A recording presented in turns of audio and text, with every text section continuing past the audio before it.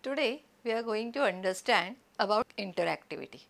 In this module, let us understand different definitions of interactivity given by many experts, identify key elements of the term interactivity, differentiate between navigation and interactivity, differentiate between hyperlinking, hypertext and interactivity.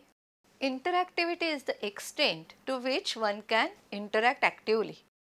The term comes from active responding and explicit feedback. The learner interacts with some material. In the sense, the learner is active, the learner is trying to give response to whatever computer presents to the learner. Various experts have tried to define interactivity, and let us understand all these definitions and what they talk about interactivity one by one. Interactivity term is used in several contexts. It has a wide range of applications. Many a times, interactivity term is equated with hypermedia. The term hypermedia and hypertext are related to navigation. Whenever learner navigates, it is said that learner is interactive. We need to understand whether that is the true meaning of interactivity. Let us understand what a truly interactive computer multimedia package would do. There are many characteristics of learners, maybe some psychological parameters, physiological parameters, cognitive understanding. If a computer is trying to understand all these learners' characteristics, analyzing learner and then trying to provide solution, that would be the highest interactivity. So, the experimental data about the learner's characteristic is gathered.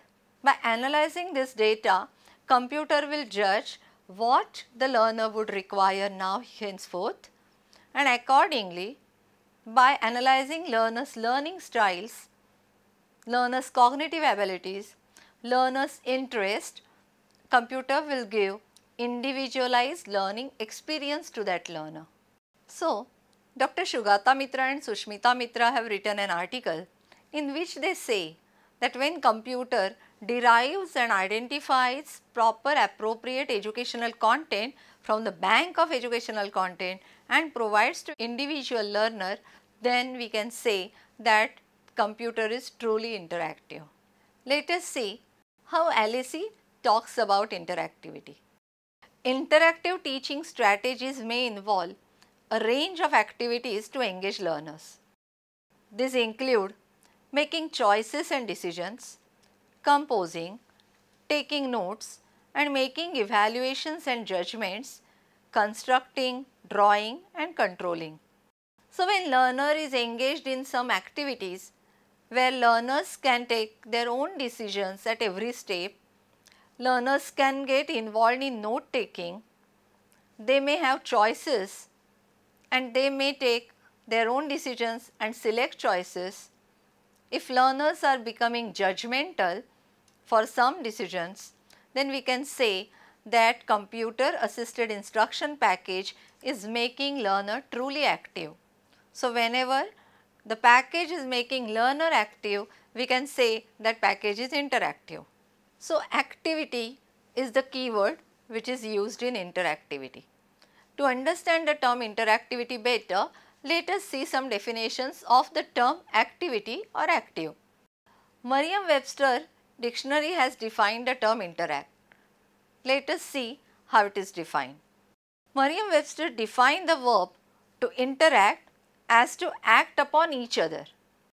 So, here if two parties, two persons, two objects or one person and one object is acting on each other, we can say that interactivity is taking place. Now, here we can talk about computer and learner. What is an action? You might have learnt in physics that when action happens, one object operates on the other and state of the other object changes. So, in interactivity, the object acts upon the person and as a response the person acts upon the object. You can visualize how this learning process is taking place when learner learns with a CI package. CI package provides some stimuli for learner and learner is responding to this stimuli. Kirsch David says, interactivity is a complex dynamic coupling between two or more intelligent parties. Savlilis has defined interactivity as, interactivity implies doing as opposed to being, action and reaction with another, whether it be a computer, a person or the surrounding environment. Now imagine a learning situation where learner is listening to somebody, watching something, proceeding ahead, watching another piece of information, video, graphics, watching multimedia, watching animation, reading information, viewing graphics. In all these processes, learner is being. Learner is just static and watching, reading, viewing. The term interactivity is not related to this being component. It's about doing. So when you make learners do something, instead of just being static, passive, we can say that the material is interactive. So interactive multimedia offers such a situation to the learner where the entire information base, the knowledge base is controlled by the learner. The learner is actively participant in processing that information. Learner even have choice to control pace, sequence, how much and when to learn. This choice is with the learner. Control of pace is with the learner. In an article of 1996, Dr. Ravi Puvaya has also written about interactivity. User can interrupt, interrogate, repeat or pause, adjust the pace, scan, review, locate and modify the material according their individual needs. So the entire control of viewing, accessing material at own pace is with learner. Learner can scan through, learner can repeat material, learner can pause and learner can act upon the material also. Dr. Lord speaks about a virtual world, a learning environment in which learners can act upon various elements. Let's see what she says about interactive world. The interactive level is the level of practice representing the way the student acts in the world or at least in a world constructed by the teacher such that their interactive activities will give them experience of the theory in action. Computer assisted learning, if it makes proper use of the technology, engages students in manipulation of data, experimentation, testing, analysis, all the activities appropriate to situating the theory in practice. So we understand that interactivity helps us apply theory into practice. If a learner goes on reading theory, understanding theory, we cannot guarantee that the learner can actually practice the theory. If we want learners to work in the field, to apply knowledge, we need to make them work in a simulated or an interactive world, real like world where learners will act, they will take decisions, they will choose variables and they will try to apply their knowledge, apply their theory into practice to solve real like problems, real world problems. Ward and Arshad again talk about interactive learning environments. They say, to be truly interactive, a computer based information system must provide all logical channels and modes of communication at an interface which is essentially transparent in the sense that it supports the intention of the user to search for, access, examine and make effective use of information. In an educational context, An interactive system should allow a self-paced access to learning materials. So, we have seen that basically all these experts are talking about a pool of knowledge, a pool of information which is handed over to the learner. The learner is not merely accessing that information, but it's scanning, examining, analyzing, reflecting in that knowledge base or in that pool of information. So, learner needs to be very active while learning from this knowledge bases. Imagine multimedia work where there are many multimedia elements. There may be text, images, 3D animations, 3D images, and the learner is moving through all these multimedia objects. The learner is accessing these objects one by one. If such a facility is provided to run through all this multimedia work, we will say that this particular multimedia work provides navigation facility. By the term navigation, we are actually narrowing the possibility of interactivity. The feel is created by such a multimedia work that the learner is very active. But if you think about cognitive ability of the learner and cognitive process which is going on, you will realize the learner is not interacting with the knowledge base. The learner is just busy moving forward, backward, clicking on one multimedia work, opening that, closing that, accessing other work, closing that and moving ahead. The content here is fixed in its nature. The content is not changing. Only learner is accessing this content. So, the content is static, learner is in a way static, the learner's behavior, cognitive behavior is not changing. Learner does not take any challenge which involves his or her cognitive ability, and the material is just hidden in many components and the learner is revealing those material pieces. And that is why an emergent world is created which creates an illusion that the learner is interactive. Is this material really interactive? Such a material cannot be labeled as interactive multimedia. Simon Wick says, the term interactivity can be used to refer to those works which features some form of responsiveness to the reader, where that responsiveness causes the content of the work to be altered. Such an approach is in marked contrast to the unresponsive character of non-linear navigable work. Whenever we have discussed these definitions of interactivity, definitions of active, action, we have seen that the object changes the person's behavior. So, whenever the material is making learner responsive, whenever the learner is responding, choosing something, giving its own answers, selecting from some options, then we can say that the material is introducing interactivity. Even Dr. Roderick Sims have cautioned experts. Whenever there are many menus, learners are selecting from menus, they are opening certain modules and passing through this entire knowledge pool, it may create an illusion that they are interactive. But learners is not interacting here.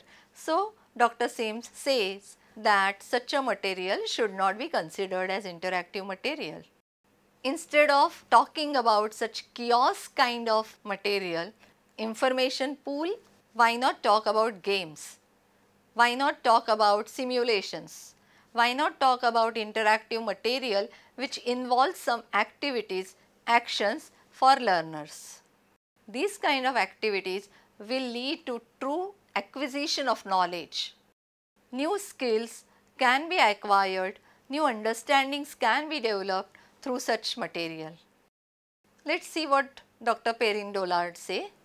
Interactivity is not pressing a key to advance to the next page. Interactivity requires meaningful feedback to each learner response leading towards an essential goal. Learning packages have definite goals, definite objectives. These objectives are written for the learners to acquire. If learners need to achieve these objectives, learners need to progress. Just by clicking buttons, proceeding ahead, going through like an e-book kind of material, how will learners achieve these objectives? If you want learners to acquire something, reach till these goals, then they need to be active, they need to do something. How can we achieve this kind of interactivity in our CI packages? Stimler has given some criteria, some tips to bring in interactivity. He says that after every 3-4 screens, give at least one activity of 1 minute for learners. So, learners can give response to some small activities after 3-4 screens by reading, understanding content given on the previous screens, or before proceeding ahead with the new piece of content, something related to that new piece of content can be asked to the learner. So, by using general knowledge, previous knowledge, logic, learner will act upon the content and then the content can be presented after that activity. There can be smaller chunks of contents. There can be inbuilt questions. Inbuilt questions are different than assessment questions. Assessment questions are asked after you learn the content, and inbuilt questions are part of learning content. Instead of directly imparting information, the material can ask some questions to the learner and learner's responses to those questions are actually learning activities. So, these kind of inbuilt exercises, something to summarize, something to think upon, can bring in interactivity. Ask as many questions as you can, but be careful that these questions should not interrupt the flow of the content. Asking any question just to repeat understanding of the previous content is not a good question. So, immediately after a content is presented, do not ask similar question where the same content is to be retrieved. So, we should not ask learner a question where learner has to repeat the previous knowledge without thinking. It is not about rote memory. Ask a question or an activity or an exercise to the learner for which learner will need to think upon and comprehend, interpret, apply the previous knowledge. So, plan some thought-provoking activities where learner can use knowledge acquired in previous content. When you have two different frames of content chunks, just to proceed ahead with the next frame of content, you may ask some rhetoric kind of questions just to arouse curiosity of learner and just to maintain continuity in your presentation. Instead of providing linear content, linear information, why not provide some exploratory activities where learner is exploring the content and then discovering a new piece of information. That also will bring interactivity in the content. There are some characteristics of interactive material. Immediate response for further knowledge pieces, non-linear access to material, right or wrong responses and directions for future learning are some of the characteristics. Some more characteristics are availability of number of options for adaptability and feedback, length of time required for allowing the learner to interrupt or initiate an action, learner control with some degree of responsibility to the user. These characteristics and experts' views on interactivity are worth considering. Those are very useful for teachers to bring in interactivity in the class, to choose appropriate interactive multimedia, and for instructional designers to write interactive storyboards. Remember, even though we are using computer, high-end technology, if learners are not active, we cannot guarantee learning. So, whenever we are developing any computer assisted instruction package, any e-content, we must make sure that we are asking something to learners, we are keeping them active, providing some activities inbuilt in the package for the learners.